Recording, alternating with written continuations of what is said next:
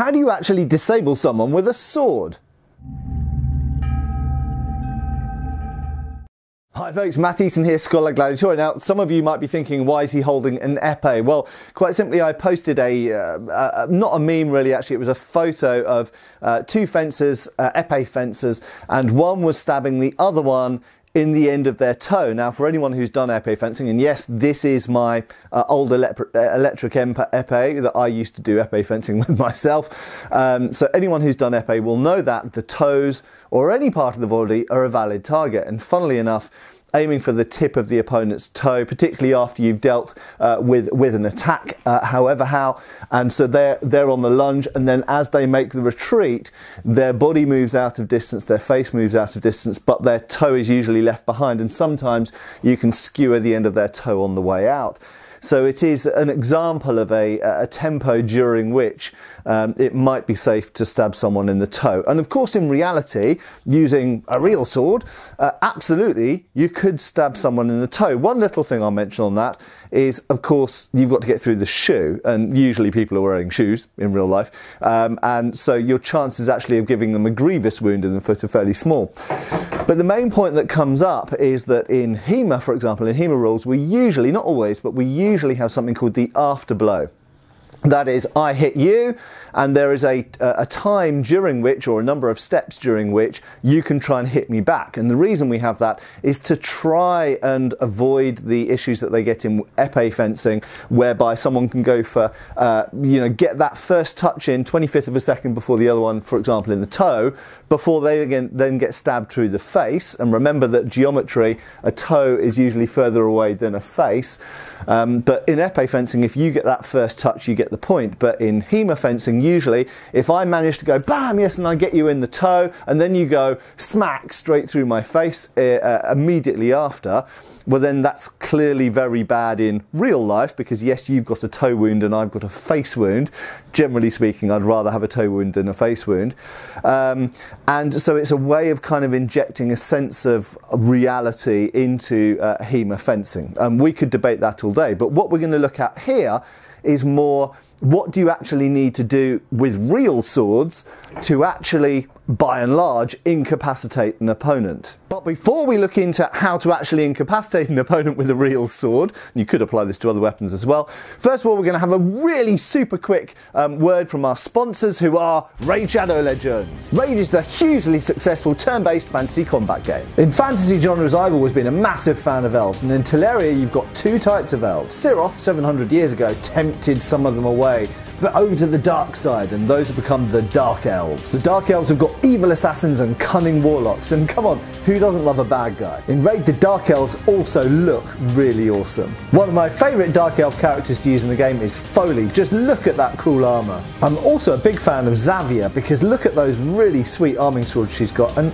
she strangely reminds me of an X. Now's a great time to get started in Raid, and if you click my link in the description below or scan the QR code on screen, then you'll get unique bonuses worth $30. We're talking about a free epic champion, Rector Drath, 200k silver, 1 energy refill and 1 XP boost, and 1 ancient shard, so you can summon an awesome champion as soon as you get into game. These rewards are going to be waiting for you up here in the inbox, and don't forget this is only for new players and only for the next 30 days. So let's get back to the main topic of this video. So how do you incapacitate someone with a sword? Now this might seem like a really simple question, and lots of people who watch Game of Thrones and don't necessarily fence would say, do you stick them with the pointy end? And yes indeed, from a very simple point of view, you're going to hit them with the sword. Okay, so the first thing is you have to successfully hit the other person with the sword. But additionally, you've got to remember, it's very easy to double, okay? That is to trade blows. And honestly, that is what a lot of beginners in any type of fencing or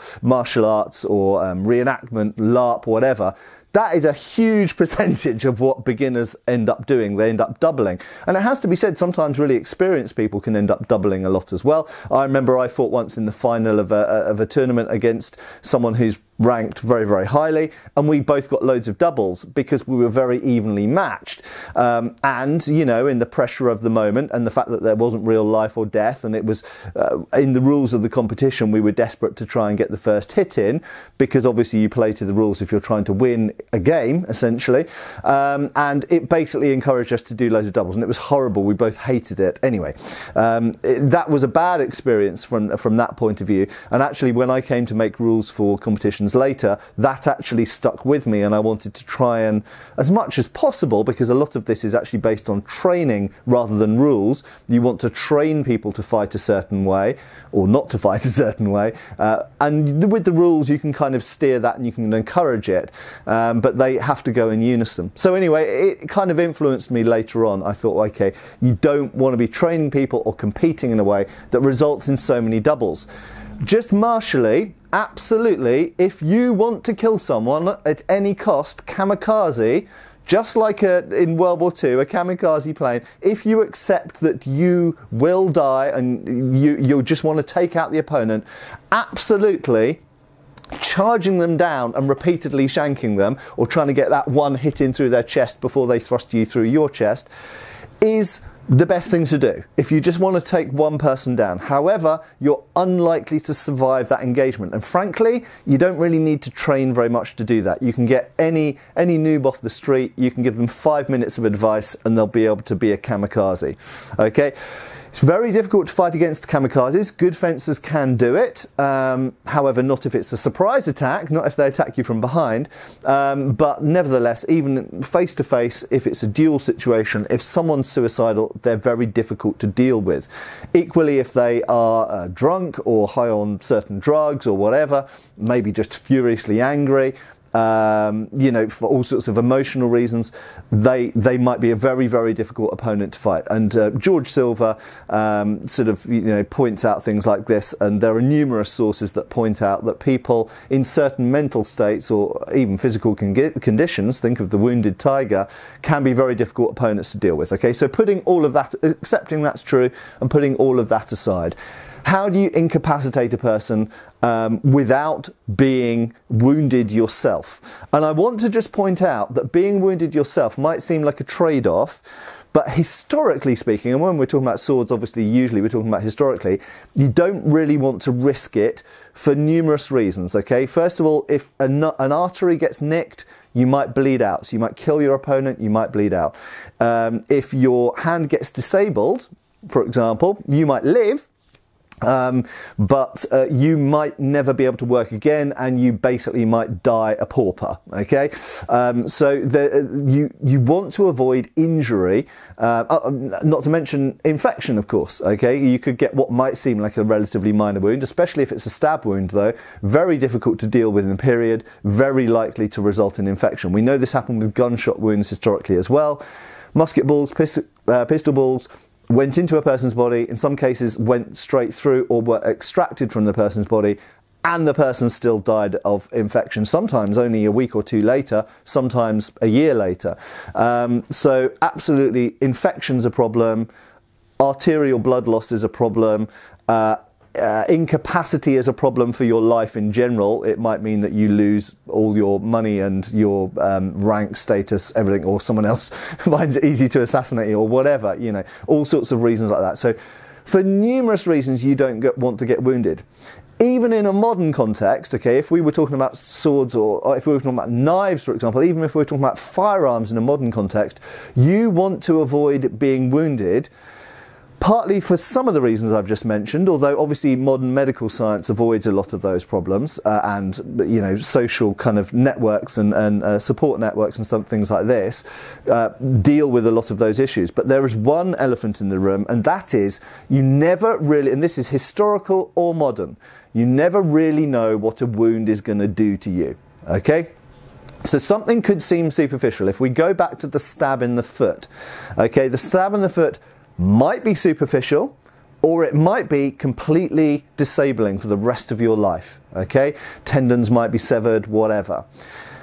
Equally, if you get stabbed, let's say in the thigh, okay, or cut in the thigh, that could be really minor. And you know, I've had minor injuries. I dropped a rondel dagger in my own thigh once. pretty stupid thing to do, but there we go. Accidents happen. Play with knives and play stupid games and you win stupid prizes. And I was lucky. It was a minor stab wound, nothing serious. I didn't even go to the hospital actually. I just patched it up myself and it healed. It was fine. If that had landed in an artery, whole different story. Okay. Equally, if something goes into your torso, usually we're talking about stab wounds here, but it could, in some situations below the ribcage, apply to cuts. It might hit an internal organ. It might not, and which internal organ matters as well, of course. Heart, very bad. Lungs, not great. Okay, so equally, a wound in the neck or throat. If it severs your windpipe or an artery, bad news, but it might not. You might be fine. Same thing with the head, okay? Obviously, brain injuries are bad, eye injuries are bad, but lots of other wounds in the face and around the head might leave a nasty scar and not an awful lot more. So, wounds, it's like rolling a dice, okay? You might roll a 20 and be fine. You might roll a 1 and be completely screwed or dead, okay? So that's the problem with getting hit. And that's also the problems when we're making rules for competitions and when we're simulating, I think, which we should never really see HEMA fights or any other martial arts fights as simulating reality, because each and every hit that's given, you never really know what it would do to someone. So, simple example, hit someone in the arm, okay, in a competition, hit someone in the arm. How do you score that? Well, you decide, oh, it's 2 points for a hit in the arm and it's 3 points for a hit in the head. Those are completely arbitrary, because a person can get hit in the head and be like, bah, oh, like blood everywhere, but still be fine, be completely fine. They can get hit in the arm. It might chop the arm off, or it might just sever the tendons, and I can't hold my buckler anymore, or my dagger if I'm doing rapier and dagger. I can't grapple anymore because I can't close my hand because the tendons have been severed. Or it could come up here, damn, oh, arterial blunder, okay, I'm kind of okay, I'm fighting, I'm getting a bit faint, everything's going a bit black. So you never really know. You know, just a simple thing like a hit in the arm or a hit in the head, you don't know what effect it's going to have. Right, so that's essentially a giant and slightly over-explained caveat.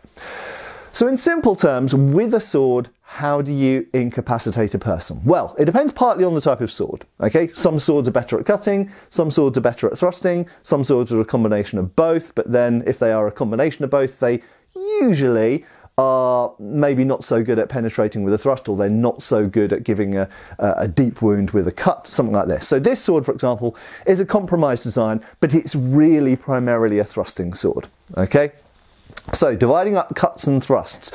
I'm not really going to mention percussive blows, but I am going to mention them, but I'm only going to mention them in passing. Yes, indeed, if you come close, potentially smashing someone in the face or head, particularly with a pommel or a guard, might knock them out, okay? Generally speaking, those are going to be things which hurt a person, enable you to, if you do come into a clinch and you smash someone in the forehead with the pommel, that is likely to daze them, confuse them. It may knock them out, but the finishing thing really would be that you then use the blade, okay? So yes, indeed, hilt strikes, there are some rare exceptions, I suppose. Using the quillon with a mortschlag, with a longsword, for example, could indeed just kill someone straight outright, absolutely. Hence the name mortschlag. But generally speaking, with most types of swords, strikes with the hilt are going to hurt, they're going to injure, but they're not going to kill or incapacitate. A lot of the time, I think. You might disagree. Post below if you do. So cuts and thrusts. So cuts, generally speaking, interestingly, so my observation from reading hundreds, certainly dozens or probably hundreds of historical sources from the ancient world, through the medieval period, through the Renaissance, lots and lots of sources from the Renaissance, particularly the 16th and 17th centuries, lots of dueling and battlefield stuff then.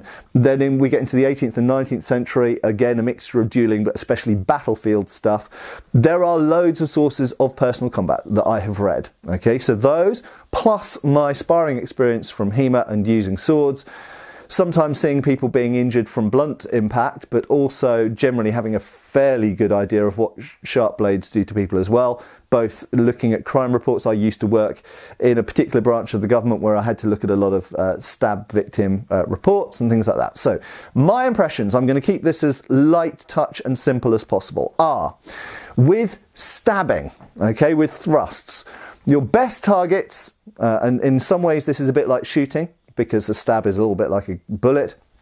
Torso, particularly the upper torso, is fatality. The lower torso is incapacitating, but that again, you never exactly know what a weapon's going to do to a person when it actually hits them or enters them.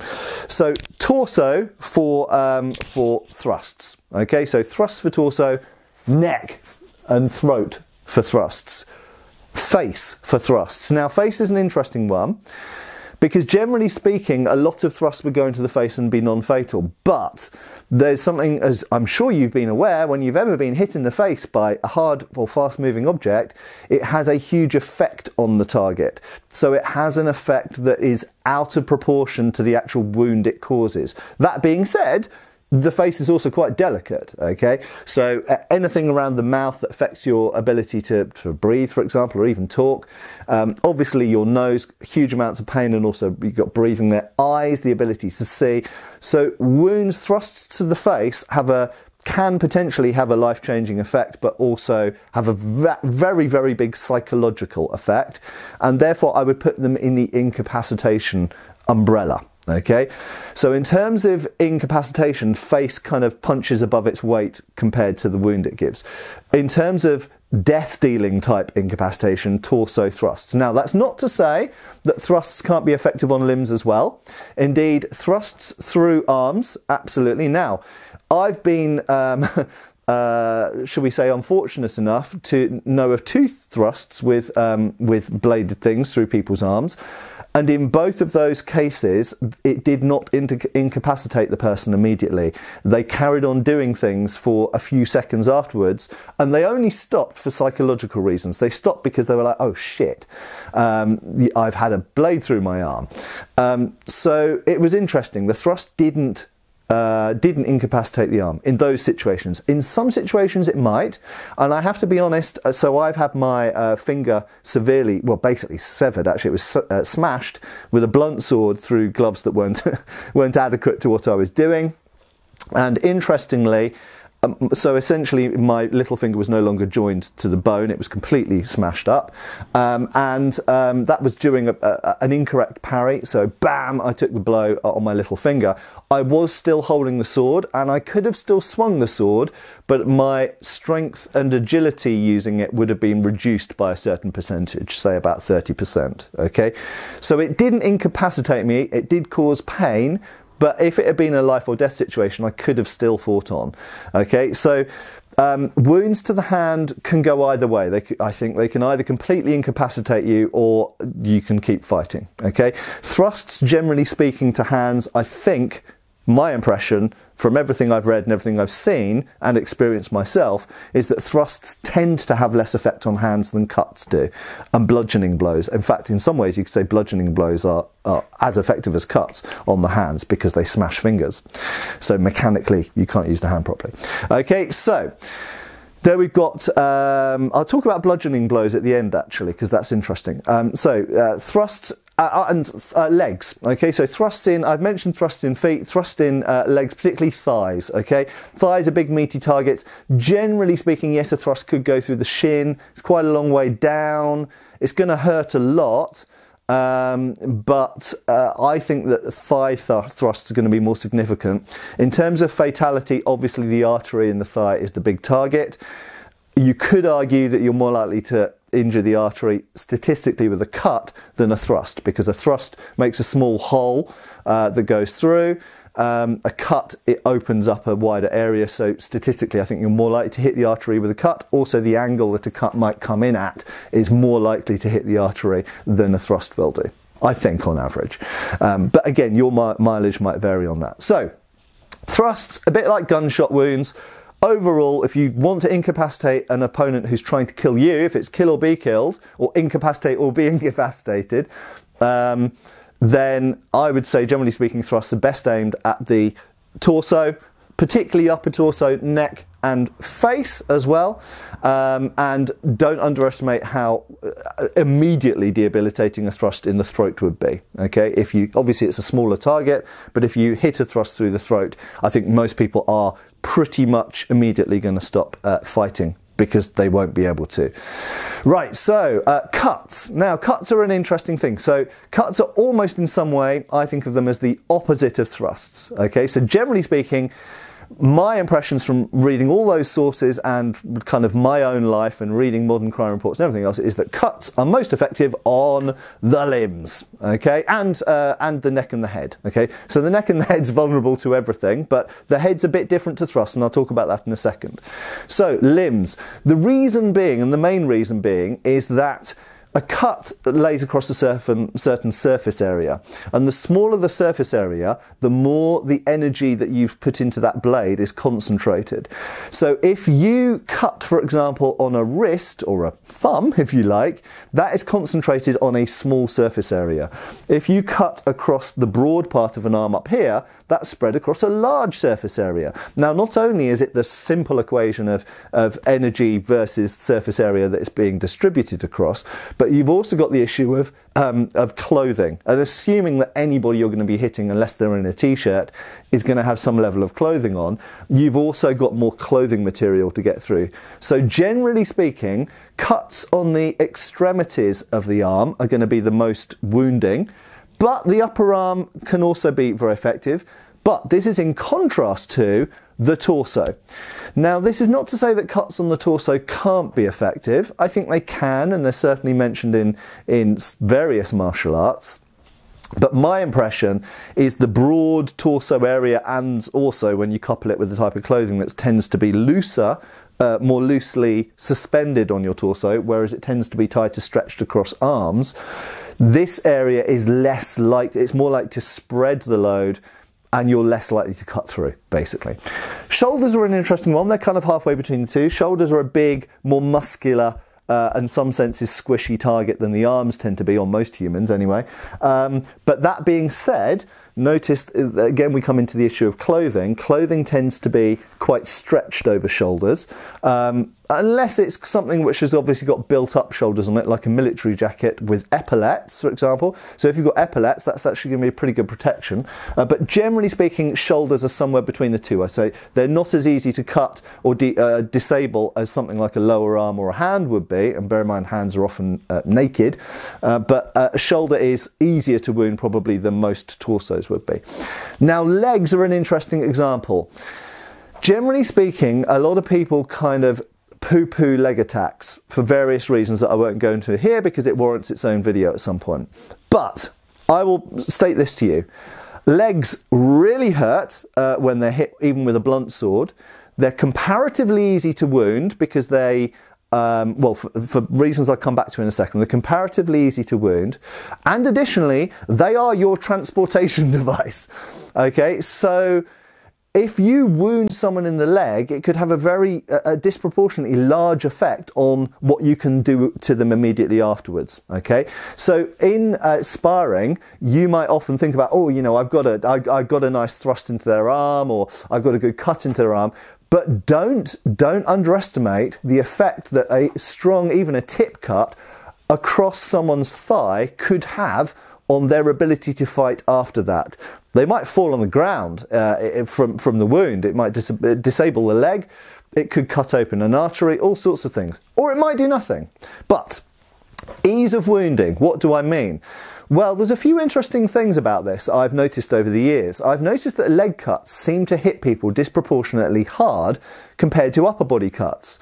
Now, one of the reasons I believe for this is gravity, okay, and another reason is distance of movement. So the sword is held at shoulder height, okay, so generally speaking, we're fighting up here.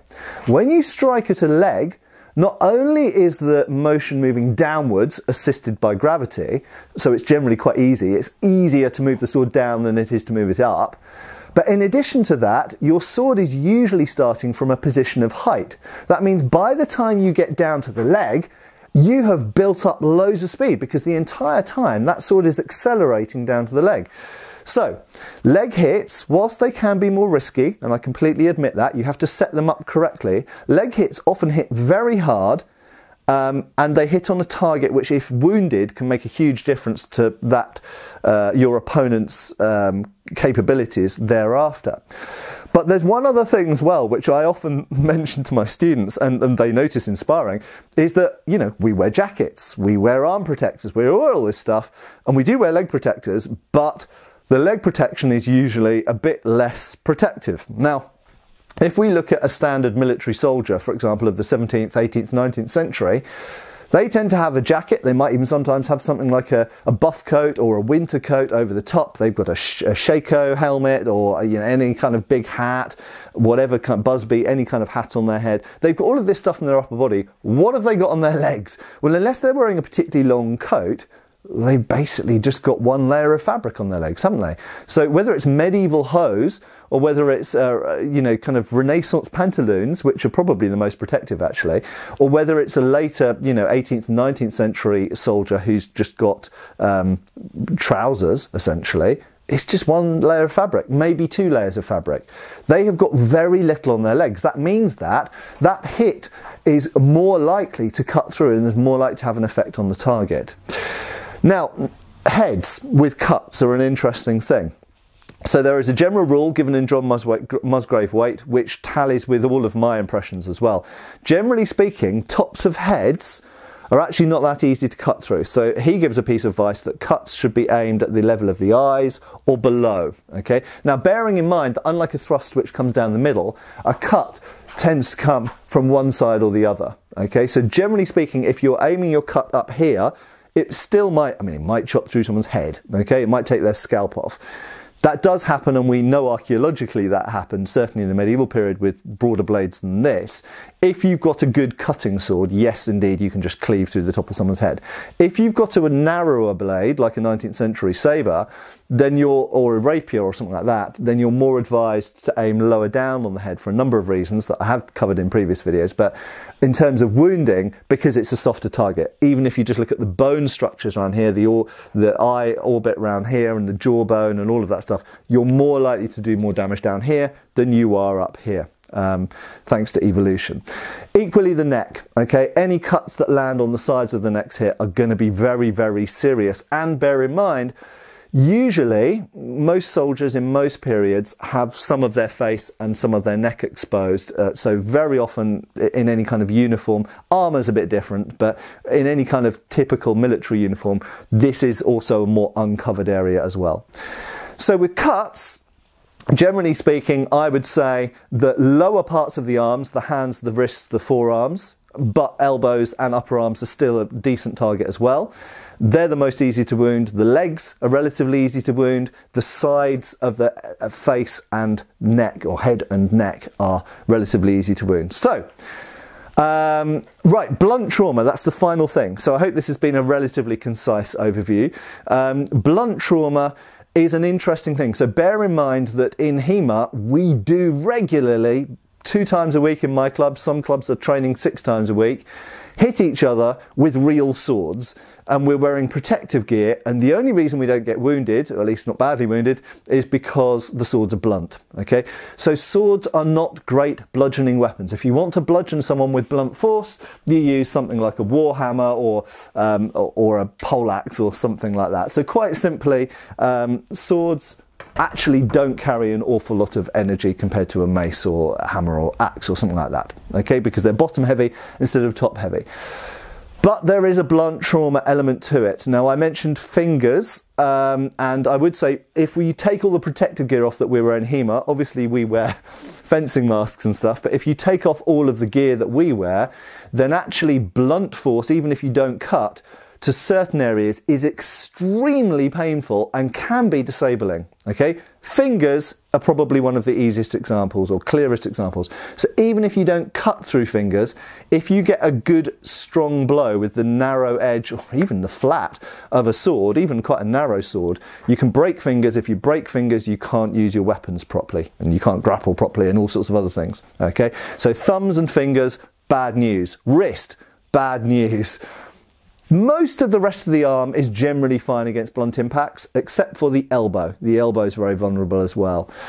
In terms of the legs, obviously the knees and the shins. Okay, shins are disproportionately painful. For all of you out there who've whacked your shin on something at some point, a chair or a wall or anything like that, a bin, Shins are painful, yeah? So even if you don't cut, even if the person messes up their edge alignment, a really strong whack around someone's shin is super painful, and can distract someone, certainly long enough. You smack someone in the shin, they go bam, ah, and then you can come round and hit them on the head or wherever, okay?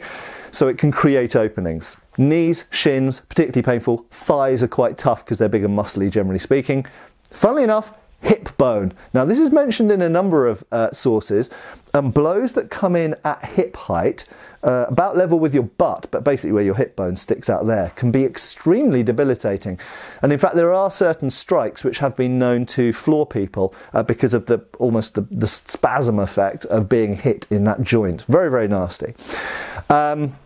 Finally, I would mention necks and heads, okay, so blunt trauma. Now this is where the top of the head comes in. Indeed, top of the heads are not that easy to cleave with most kind of, you know, medium or narrow width swords, even something like this cavalry sword here. However, yes indeed, if you're using something more like this Austrian sabre here with a whopping great blade, yes, okay, top of head's no problem with that.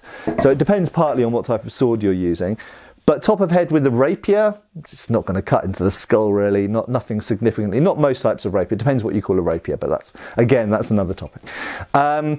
So size of heads for cutting, fine, but blunt force, just the blunt force and momentum, even this quite narrow sword, if I get a full swing, smack into the top of someone's head, or the side of their head even more, or the side of their neck, just the blunt force, even if they've got a high collar, or a hat, for example, with a brim that happens to be down and prevents the cut going through, leather, hat, cap, something like that, shako, then indeed still the blunt force trauma can still be notable.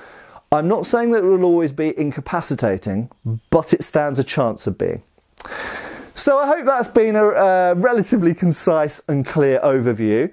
The general rule, if we wanted to boil this all down into a very, very quick summary, I'd say generally speaking, you're best advised with thrusts to aim at the torso, neck and face. With cuts, you're best advised to aim them at the sides of the head and neck, the lower parts of the arms and the legs. Thanks a lot for watching. I hope this has been fun. See you back on the channel really soon. I'm Matt Easton. I will be next time as well, so I'll see you then. Cheers folks!